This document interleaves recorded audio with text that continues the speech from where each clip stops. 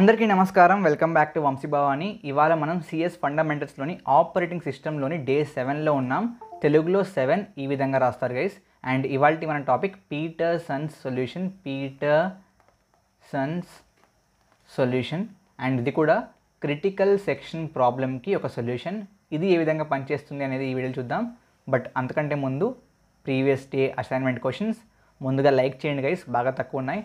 So question number 1, what is the purpose of using a semaphore in operating system? దీనికోసం to control access to shared resources, అంతే కదా. Critical section problem వచ్చేదే కంకరెంట్గా ఒకేసారి more than one process shared రిసోర్స్ని access చేసేందుకు try చేసినప్పుడే కదా. కాబట్టి దాన్నే కంట్రోల్ చేస్తాం. Which operation is use to control the entry of a task? ఏంటి? వెయిట్ కదా, అంతే కదా. సో ఎంట్రీ కోసం వెయిట్, ఎగ్జిట్లో ఏమో signal. So same question, purpose of signal to control exit of a task. Great. The weight operation of a semaphore basically works on the basic dash system call. So ప్రతి మన normal ప్రోగ్రామెటిక్ ఆపరేషన్కి, so every ప్రోగ్రామెటిక్ operation బేసిక్గా దీనికి back ఎండ్లో ఒక system call ఉంటుంది, actual system call. So ఆ విధంగా వెయిట్ అనే ఆపరేషన్కి actual system call is black అనమాట. This is a good point to note. Okay, great. ఆ తర్వాత ఇవన్నీ కూడా interview questions, please kind of read them. And finally పీటర్సన్స్ మీద దట్స్ అ క్వశ్చన్, అండ్ దీన్ని ఈ వీడియో ఎండ్లో డిస్కస్ చేస్తే మీకు ఆన్సర్ వచ్చేస్తుంది. Okay, great. Now let's discuss పీటర్సన్స్ solution. So ఈ పీటర్సన్స్ సొల్యూషన్ కూడా ఇందాక చెప్పినట్లుగా క్రిటికల్ సెక్షన్ ప్రాబ్లమ్కి ఒక సొల్యూషన్. ఓకే, సో మీకు గుర్తుంటే నిన్న సెమాఫోర్స్లో సెమాఫోర్ అనే ఒక వేరియబుల్ని వాడి మనం బేసిక్గా యాక్సెస్ని కంట్రోల్ చేసాం కదా. సో అదేవిధంగా ఇక్కడ సెమాఫోర్లో ఎలాగైతే ఎస్ అనే వేరియబుల్ ఉందో, ఫస్ట్ వేరియబుల్ పేరేమో టర్న్ అనమాట. ఈ టర్న్ అనేది ఒక ఇంటీజర్ వేరియబుల్, అండ్ రెండవదేమో ఒక బులియన్ అర్రే అనమాట, అండ్ దీని పేరు flag. So bullion flag of 2 అనమాట.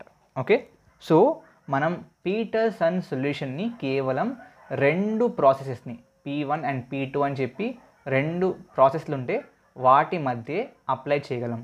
మోర్ దెన్ 2 ప్రాసెస్ ఉంటే పీటర్సన్ సొల్యూషన్ పనిచేయదు. Okay, so let's say there is one process called PI and PJ అనే రెండు ప్రాసెస్కి అప్లై చేస్తే ఏ విధంగా పనిచేస్తుందో చూద్దాం. ఫస్ట్ ఆఫ్ ఆల్ PIకి ఏ విధంగా పనిచేస్తుంది? So there will be a do while loop అనమాట. Okay, do while loop, got it. So while true, this will always run అనమాట. సో ఇక్కడ ఏం చేస్తామంటే, okay, even before kind of going in to the critical section code ఏమో మధ్యలో పెట్టుకుంటాం. So let's say this is the critical section code. Okay, దీనికి ముందే will perform some steps. ఆ స్టెప్ ఏంటి? First of all flag of I is equal to true చేస్తాం.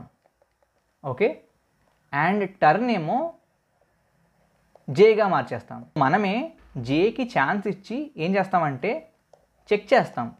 బేసిక్గా మనలాగే ఫ్లాగ్ ఆఫ్ జే కూడా ట్రూ అయినా, అండ్ దాంతోపాటు ఆబ్వియస్లీ టర్న్ ఇంకా జే దగ్గరే ఉందా అని చెప్పి చెక్ చేసి, ఒకవేళ ఇది ట్రూ అయితే we will be inside a infinite loop.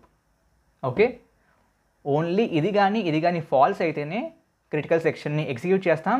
Execute చేసి మళ్ళీ ఫ్లాగ్ ఆఫ్ బేసిక్గా I is equal to falls చేస్తాం. ఓకే, అదేంటన్నా ఇది ఎలా పనిచేస్తుందన్నా, మనమే కదా టర్న్ని పక్కదానికి ఇచ్చేసాము, అంటే అయ్యే కదా టర్న్ జేకి ఇచ్చేసింది, మరి ఇది ఎప్పుడు ట్రూవే అవుతుంది కదా అంటే, ఓకే ఇది ఎప్పుడు ట్రూవే అవుతుంది. But what about this? ఇది ఎప్పుడు ట్రూ అవుతుంది? ఎప్పుడైతే పీజే కూడా ట్రై చేస్తుందో అప్పుడే బేసిక్గా ఈ ఫస్ట్ స్టెప్ పీజేకి ఏమవుద్ది. సో ఇదే సేమ్ పీజేకి రాద్దాం. So here for PJ it will be flag of J to be true. Okay, and second step turn ఏమో ఐకి ఇస్తుంది, అది ఫస్ట్. అండ్ ఇక్కడ వైల్ కండిషన్లో ఇక్కడ ఏం చెక్ చేస్తాం? అగైన్ వైల్ ఉంటుంది. వైల్లో ఇక్కడేం చెక్ అవుతుంది? Flag of I and turn off I check అవుతుంది, అవునా? అండ్ ఫైనల్లీ సిఎస్ ఉంటుంది, తర్వాత ఫ్లాగ్ ఆఫ్ జేని ఫాల్స్ చేస్తాం. ఓకే, అంతే కదా. సో ఇక్కడ ఫర్ ఎగ్జాంపుల్ ఇది కూడా వచ్చేసింది, ఇది కూడా వచ్చేసింది. ఓకే, రెండు వచ్చినప్పుడే ఏమవుద్ది, ఈ కండిషన్ ఫాల్స్ అవుద్ది, ఐ మీన్ ఈ కండిషన్ ట్రూ అవుద్ది. ఫ్లాగు ట్రూగా ఉంది అండ్ ఇది కూడా ట్రూగా ఉంది. సి, ఇది మనం ఇచ్చాం కాబట్టి ఇది ట్రూగానే ఉంటుంది, దాంట్లో తప్పేం లేదు.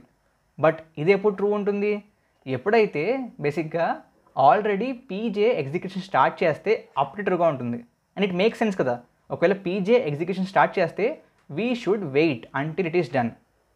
ఓకే, అండ్ అన్న బేసిక్గా ఈ పీజే యొక్క టర్న్ జే ఉంది అంటే మీనింగ్ ఏంటనుకుంటున్నారు మీరు? బేసిక్గా దీని యొక్క టర్న్ జే ఉంది అంటే మీనింగ్ ఏంటంటే పీజే ఆల్రెడీ క్రిటికల్ సెక్షన్లో ఉంది. ఎందుకు? బికాస్ పీజే కూడా ఇప్పుడే స్టార్ట్ చేసి ఉంటే అది కూడా టర్న్ ఐకి ఇచ్చేస్తుంది కదా. టర్న్ ఐ అవ్వకుండా జేగానే ఉండిపోయింది అంటే పీజే ఆల్రెడీ ఈ రెండు స్టెప్లు ఎగ్జిక్యూట్ చేసేసుకుని సిఎస్లోకి వెళ్ళిపోయింది. ఓకే, సిఎస్లోకి వెళ్ళిపోయింది కాబట్టి ఇది అలాగే ఉండిపోయింది. సో చెప్తాను చూడండి.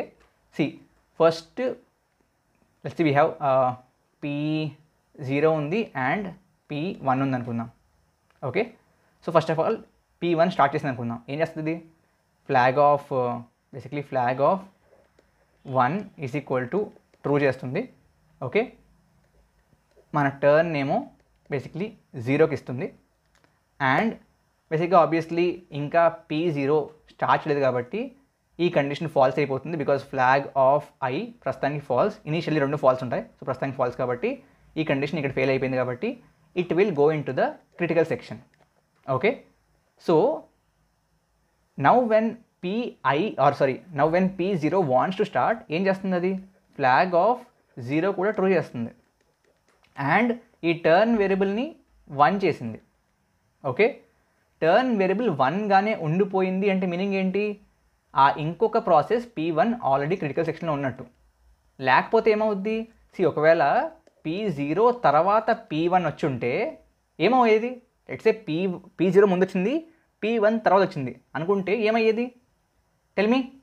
ఆబ్వియస్లీ P1 కూడా టర్న్ని 0 చేసేసేది. P1 టర్న్ 0 చేస్తే ఈ కండిషన్ సాటిస్ఫై అవ్వదు, అవునా కాదా? అయ్యింది ఈ కండిషన్ సాటిస్ఫై అంటే ఆ ఇంకొకటి ఆల్రెడీ క్రిటికల్ సెక్షన్లో ఉంది కాబట్టి వీఆర్ వెయిటింగ్. ఆబ్వియస్లీ P1 తర్వాత స్టార్ట్ చేసి ఉంటే ఈ కండిషన్ ఫెయిల్ అయిపోద్ది కాబట్టి ముందు P0 క్రిటికల్ సెక్షన్లోకి వెళ్ళిపోతుంది. అర్థమైందా? కమింగ్ టు ద క్వశ్చన్ ఏంటి అని చూస్తే Pietersen solution is restricted to dash processes 2 కదా. That's it. గ్రేట్. సో ఇక్కడ ఏం జరుగుతుంది అర్థమైందా? సి గైస్, మనం ఏం చేస్తున్నామంటే ప్రతి ప్రాసెస్ ఏం చేస్తుందంటే వచ్చిన వెంటనే ముందుగా దాని యొక్క ఫ్లాగ్ ట్రూగా ప్రకటించుకుంటుంది. ఆ తర్వాత టర్న్ పక్కనోడికి ఇచ్చేస్తుంది. ఎందుకు? టర్న్ పక్కనోడికి ఇచ్చినప్పుడు ఆ టర్న్ వేరియబుల్ మారలేదంటే పక్కనోడు ఆల్రెడీ క్రిటికల్ సెక్షన్లో ఉన్నాడు కాబట్టి వెయిట్ చేద్దామని చెప్పి ఆగుద్ది. లేదు, మీరు టర్న్ పక్కనోడికి ఇచ్చినా ఆ పక్కనోడు మళ్ళీ మీకు ఇచ్చేసాడు అనుకుంటే మీనింగ్ ఏంటి? ఆడింకా క్రిటికల్ సెక్షన్లో వెళ్ళినట్టు కాబట్టి మీరు వెళ్ళిపోవచ్చు. That's it. క్రిటికల్ సెక్షన్ నుంచి బయటకు వచ్చాక మీ ఫ్లాగ్ని మళ్ళీ ఫాల్స్గా ప్రకటిస్తారు. That's it. Once more, C, ప్రతి ప్రాసెస్ వచ్చిన వెంటనే దాని ఫ్లాగ్ ట్రూగా ప్రకటిస్తుంది. ఆ తర్వాత టర్న్ పక్కన ఉన్న ప్రాసెస్కి ఇచ్చేస్తుంది. పక్కనున్న ప్రాసెస్ ఆల్రెడీ క్రిటికల్ సెక్షన్లో ఉంటే ఆ టర్న్ ఆ పక్కన ప్రాసెస్ మీదనే ఉండిపోతుంది. లేదు, పక్కన ప్రాసెస్ ఇప్పుడే వచ్చిందంటే ఆ టర్న్ మళ్ళీ మనకి ఇచ్చేస్తుంది. మనకి ఇచ్చేసినప్పుడు ఆ కండిషన్ వైల్ లోపల ఉన్న కండిషన్ ఫెయిల్ అయిపోతుంది, మనం వెళ్ళిపోతాం దేంట్లోకి? సిఎస్లోకి. లేదు, పక్కన ప్రాసెస్ ఆల్రెడీ వెళ్ళిపోయిందంటే కండిషన్ ట్రూ అయిపోతుంది. So we will wait in the infinite while loop until the flag becomes falls for it. So flag falls అయిపోయింది, టర్న్ మారిపోలేదు అంటే ఆ పక్కనున్న ప్రాసెస్ క్రిటికల్ సెక్షన్ నుంచి బయటకు వచ్చేసింది కాబట్టి మీరు వెళ్ళచ్చు. That's it. అర్థమైందా? అర్థం కాకపోతే please watch the video again, అర్థమైపోద్ది. Okay, thank you very much. జై హింద్, జై భారత్.